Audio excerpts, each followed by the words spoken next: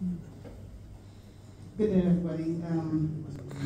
Once again, I'd like to welcome you to this wonderful location, celebrating my husband of almost 26 years. Thank you so much for coming here on Monday evening. I know everybody has a tight schedule, but you made it and we appreciate you. Thank you so much. Thank you so much for the pastors in the house. Thank you, Master. Thank you, Sas. Thank you, everyone, families, friends, aunties, uncles, everybody. Thank you for coming. My task here today, or right now actually, is to read Psalm 100. I'm reading from the New King James Version.